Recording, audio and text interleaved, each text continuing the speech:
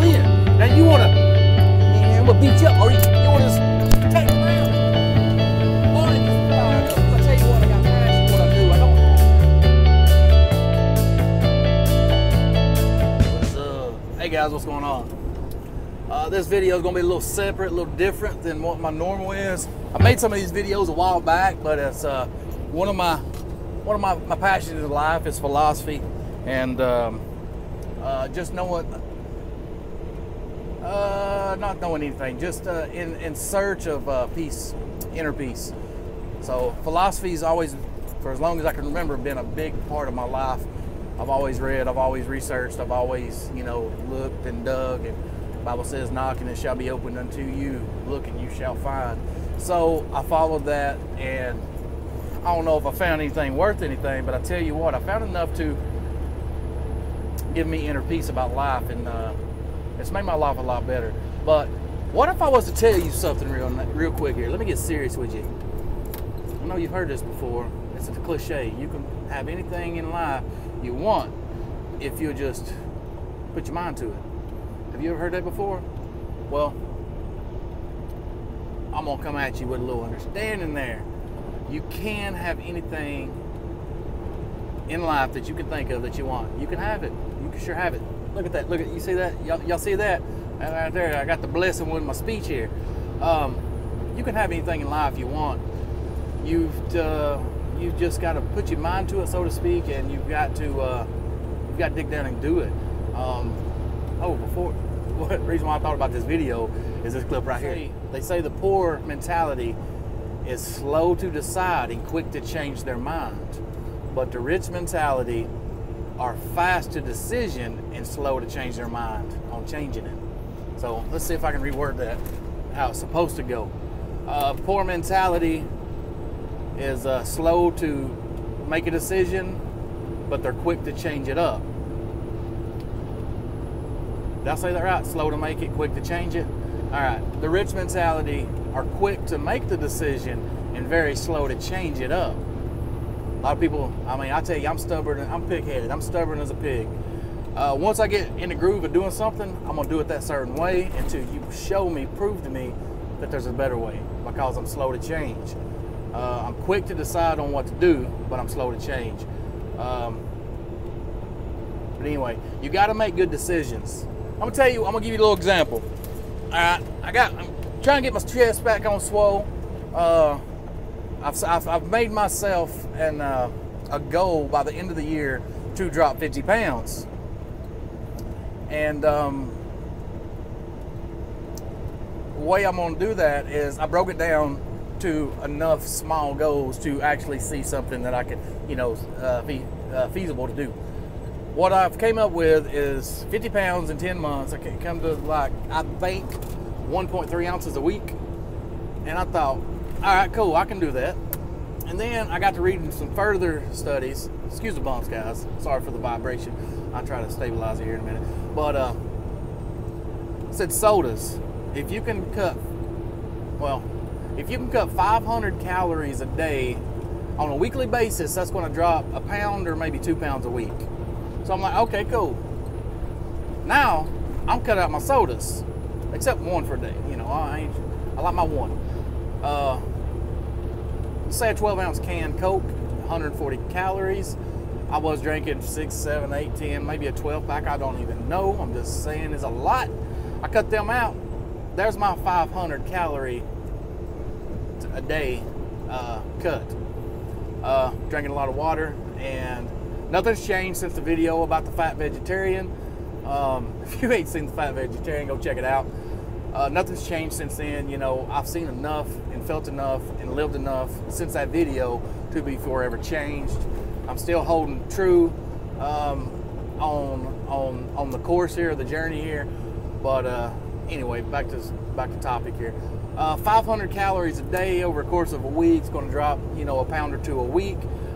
In order to reach my goal at the end of 10 months, I just need to lose 1 pound and 3 ounces a week, I think. Might be something else there. But I'm going to do that. I made the decision. And here's the thing about decisions. Anything you want to do, it's one decision at a time, made daily, One decision at a time, make daily, multiple times. So every time I think about grabbing a soda, I'm thinking, do I really need that? No, I don't. One decision, done. I don't need it. If I have to make that decision 5-10 times a day, I'm gonna choose the decision of not having it because I set a goal. You know, if you go back to the word decision, the Latin root for it is to cut off from, to stop doing what you was doing, just sever it, to cut off from. So if you make a decision to do something and then you go back to it, then you never decided to do it. So I hold true to a decision, making decisions. So rambling, man, I tell you what, I'm gonna keep on going in all kinds of directions. But yeah, you hold true to that decision. So 1.3 ounces over the course of a week, over the course of 10 months, I'll hit my goal.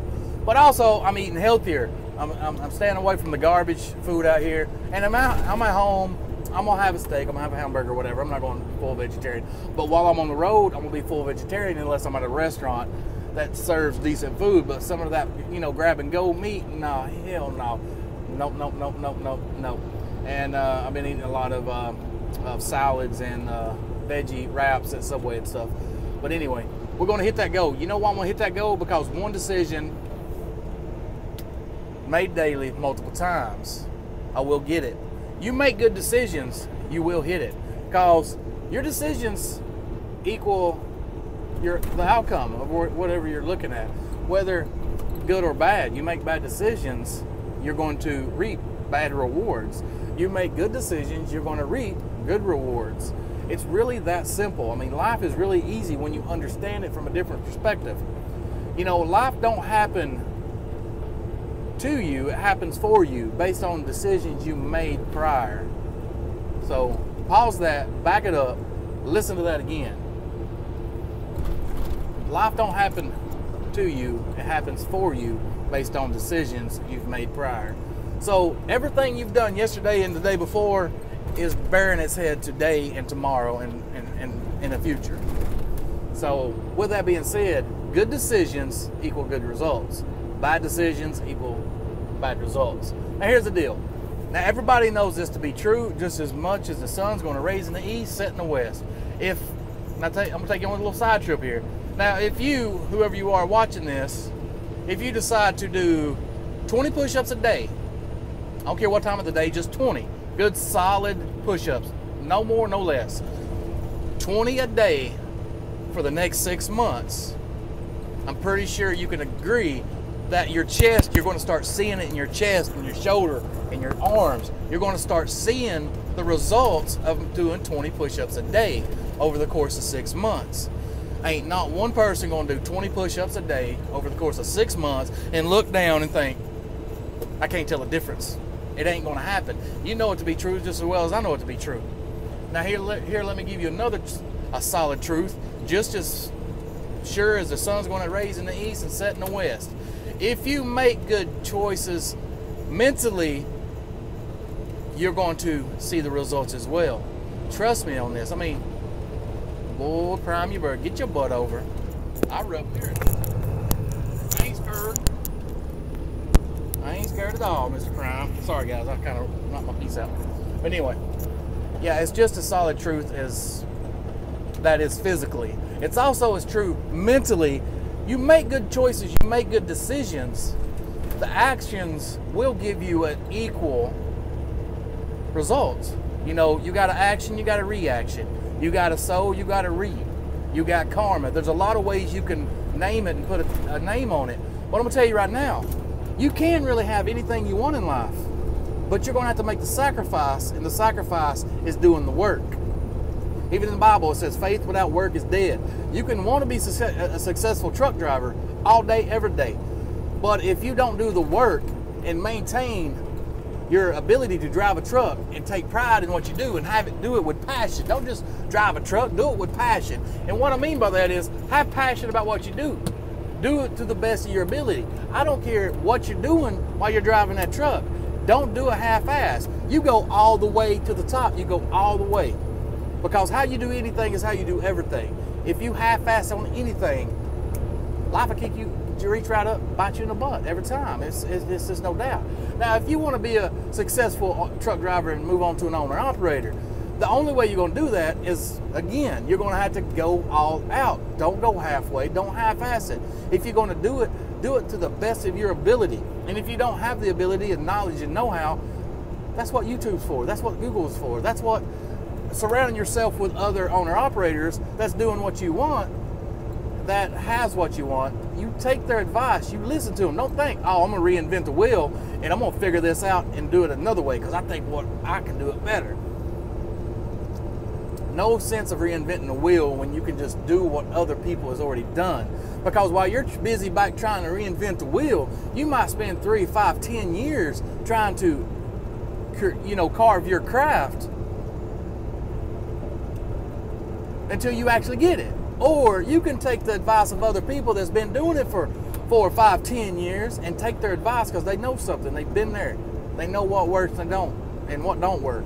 Listen to them. Take their advice.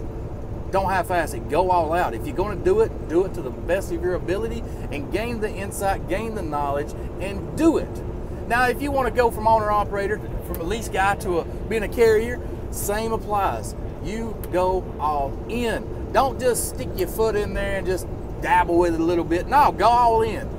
Go all in and go hardcore. Because if you come out, let's think about it like this. If you get in a fight, with somebody slaps your lady on the butt. If you go into that fight like this, man, I'm going to beat you up, man. You're going to get your ass whipped, but you go in that, oh, game over, because you went all in. Now you want to, man, I'm going to beat you up, or you want to just take them out. Boy, it gets me fired up, because I tell you what, I got passion in what I do. I don't half-ass what I do. Oh, wrong one. I don't half-ass it, you know what I'm saying? I can't stand to see somebody half-ass shit. Pardon my language. But if you're going to do it to the best of your ability. Do it to the point, like, I don't care if you're mopping floors at damn McDonald's. I don't care where it's at. I want you to mop that floor so damn well that if the store manager or the district manager wants to walk through, they're going to look at that floor and they're going to say, yep, I know who's been mopping this floor. That's Michael's work right there. That's Steven's work right there. That's Janice's work right there. Do it to the best of your ability and do it with pride. Do it with passion. And I got passion with there that's spoken a lot there because it's like this. If you don't do it with passion and you don't do it with pride, and if you don't excel in life with passion and pride, how's anybody going to have any passion and pride in you? I'm just saying. Do it with passion. Do it with pride. Do it to the best ability. And if you don't think it's good enough, practice. And if you still don't think it's good enough, get better. Just every day, make it your own little goal to be better than you was yesterday. So I will repeat, you can't have anything in life that you want, but you're going to have to make the decisions from this point forward and reaching it. You know what I'm saying? If you want to climb Mount Everest, you want me to tell you how to do that? It's real simple. One step at a time. One step at a time, baby. See you, bye.